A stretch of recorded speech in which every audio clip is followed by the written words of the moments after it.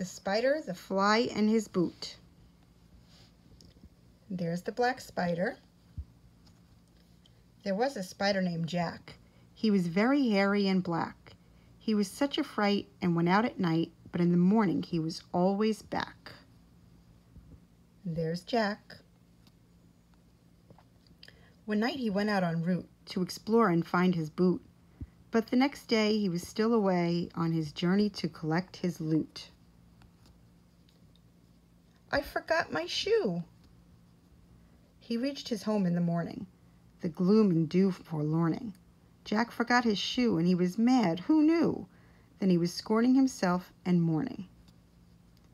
Then a black fly came along and sang a beautiful song about Jack's boot, how he found his loot along a route that was scary and long. Here's the fly. Ah, I see Jack's boot. Boo! So long. The spider then listened to the song that was written and not very long.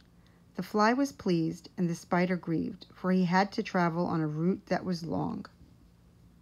Now here is the song, so follow along. Spider, spider, where are you? Come to me and sing a tune. Spider, spider, where are you? Come to me and sing a tune.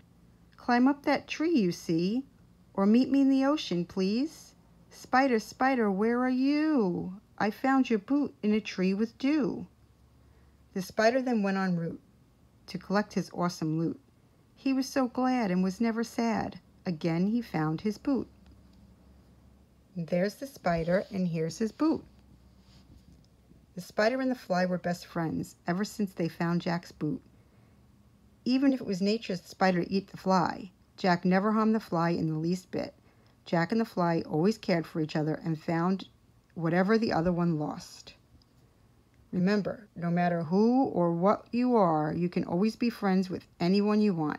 You may be different in size, color, or even species, but that should never change your friendship or how you look at them. The end.